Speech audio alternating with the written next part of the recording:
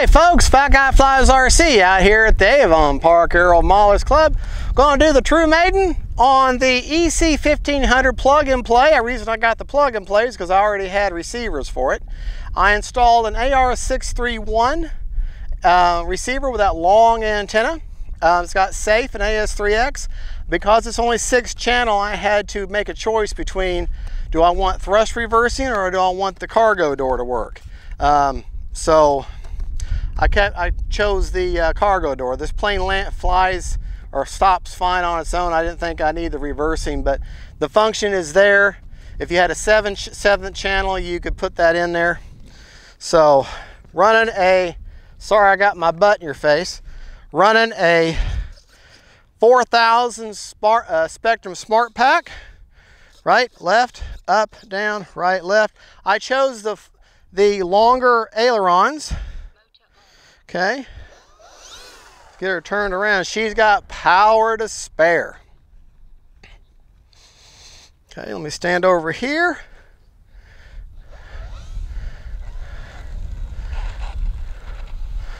Go down here, get turned around. She's actually, like in the gaming world, she's OP. She's overpowered. So, don't need takeoff flaps because I'm going into the wind. Right, left, up, down, right, left. All right, and I'll show you the cargo door when we get done flying. Timer set for 5 minutes.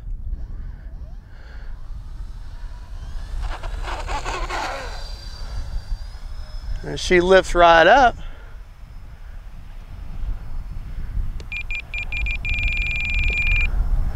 She did need a little bit of up trim. Yeah, she's flying just fine now.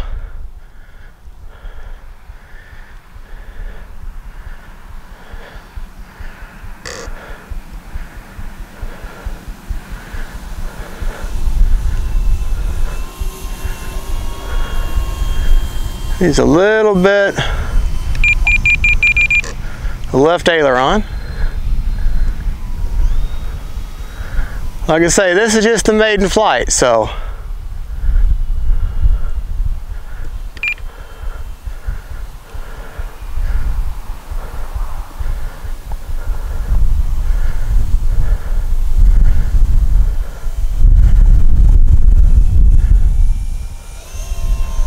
I'm just trying to figure her out. Well, a little too much up elevator.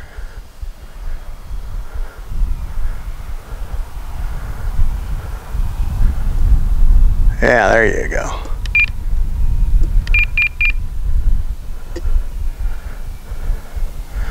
Well, she's easy to fly.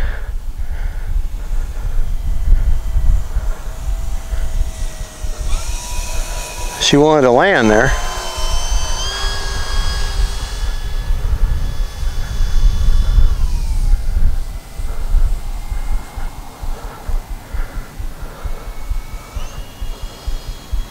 I think she's flying like she's a little tail heavy. I'll move that battery back some, or forward some. All right. Let's get that battery moved forward just a touch. I think I got it back too far because she's still wanting to climb an awful lot on me. Prop secured. But this is just one of these things. I mean, you try to set everything up by the book and as it goes, but everybody's batteries weigh differently. Everybody's interpretation is different, you know, so you just really truly don't know until you get her to the field. And that's just the truth of it. You just really don't know until you get her at the field and you see how it translates into real life. I mean, all the manuals and videos and all that, you can watch all that all day long. And it is very helpful. It gives you a little bit of a heads up. But I'll take real world testing versus book learning any day. Let's see, I move that forward about maybe 1/4 of an inch, 1/2 an inch. Let's see if that doesn't help. Son. Let me get off the flying field here. Oop, stepped in a hole. That's the problem with geotech. It's just fabric stretched over the ground. So when you've got some erosion, you get a hole in the ground, you can't tell because you can't see it. All right, we'll see if that's a little bit better.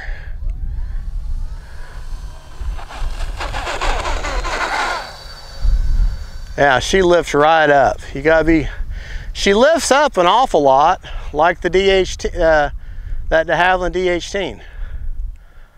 Oh yeah. Oh, that's much better. Much better.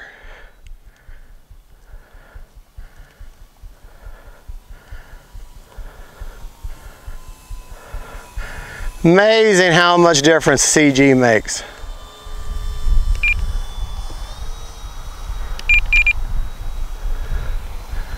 She'll need a little bit more left aileron.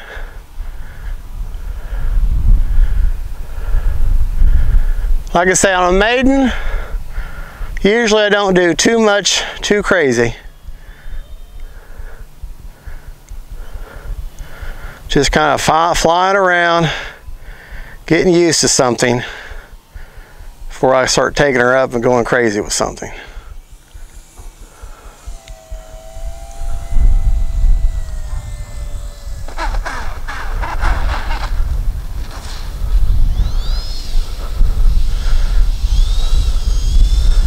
All right, let's take her out here.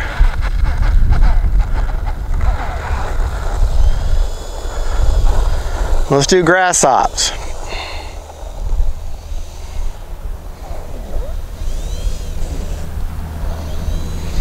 As you can see, that grass is awfully. Do takeoff flaps. Here we go.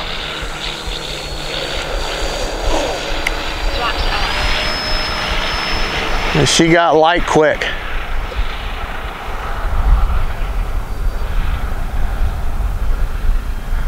I put a clear coat of mid-wax on there.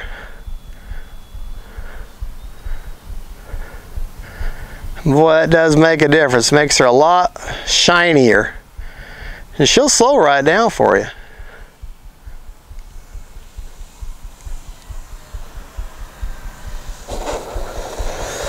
There you go, grass hops. No problem at all. You do not need much elevator to get up off the ground, just a little click of elevator. And once you get light, well, she'll just take right off for you. All right, we're gonna go out here. Landing flaps. Behind you. All right. Doing landing flaps now. I'm with the wind though.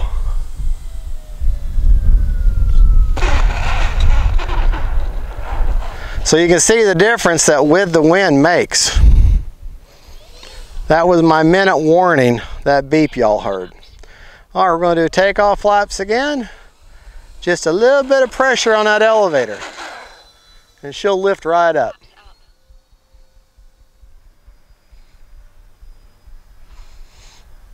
And I don't think landing flaps. I'll have to check when I land, but I don't think I have an elevator to flap mix. All right, my timer is going off now.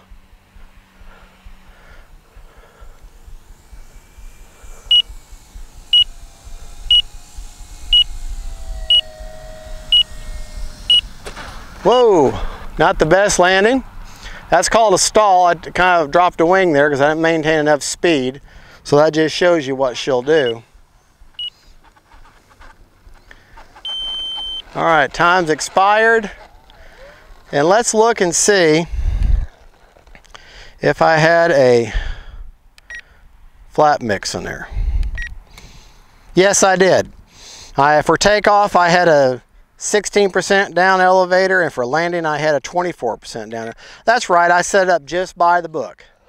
So, very impressed. All right, look at the butt end of the plane. Bombs away.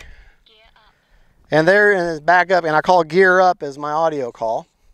Prop secured. Let's go over,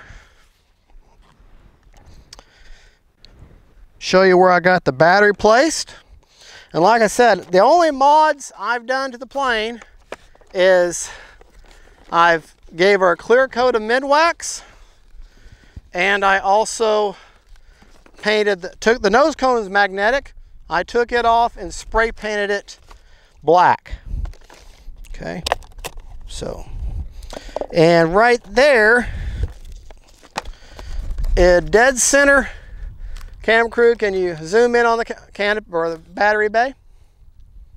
Got it? Okay. The middle strap is kind of in the middle on the 4000, and that front strap is right on the very front of that battery going backwards. So yeah, that's where I placed the AR631, the same place they have it with a bind and fly. And I got some of the decals to work, some of them didn't work. CG, according to the book, I don't remember the numbers, but I remember the landmarks, is you look at this black or the hard plastic, and you go in about a 3/4 of an inch from that hard plastic, and that is the CG. So put your fingers right there, and that's perfect. Let's get the thumbnail. There you go. Here. That is the EC-1500 by E-Flite. Great flying plane. You can also take this little magnetic piece off here, and that allows cooling. I should have done that before I took off, but that allows cooling in there. You've also got these vents back here where that air exhaust, and also that helps deploy your cargo, whatever cargo you've got in there. Also in the back, these exhaust from the ESCs, the air goes in. That's functional. You got that air going over that motor and over that ESC and out the back end of that exhaust, which is the same on that real plane, works the same on the model. The screws, the way they go in, and this is maddening, it's the short ones go in the back and the long ones go in the front. If you don't do that, you'll be fighting forever. And the picture is so small, it's hard to tell what they're talking about. Short in the front, or short in the back, long in the front. So there you go, folks. That's the EC-1500. I have a plug and play. I absolutely love it. It's a great flying plane. You saw the Maiden. Thank you for watching. Don't forget to like and subscribe. God bless y'all. And don't forget, faith, family, and friends, and then cargo planes. Bye-bye.